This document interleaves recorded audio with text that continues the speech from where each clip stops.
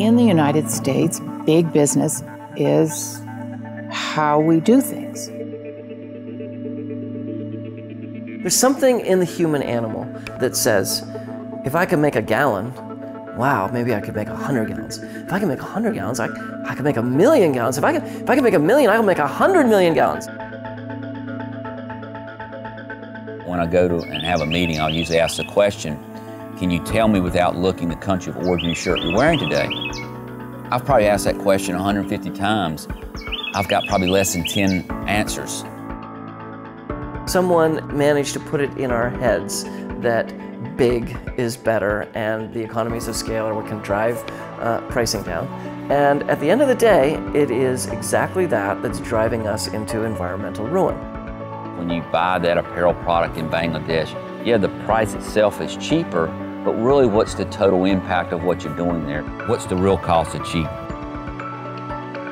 One of the ways that small business can make a difference is by educating people, in our case, to what's happening to food, to what's happening to seed, and to be aware. Yes, our t-shirts cost more because where they're made and how they're made, but there are people who understand there's a value beyond price. What's the social impact and what's the environmental impact? The biggest resource that we have left is conservation.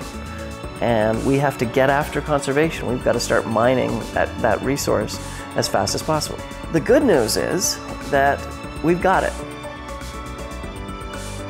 Following our philosophy, that is to say, knowing that food is actually in some danger and acting on that does in fact translate into good business.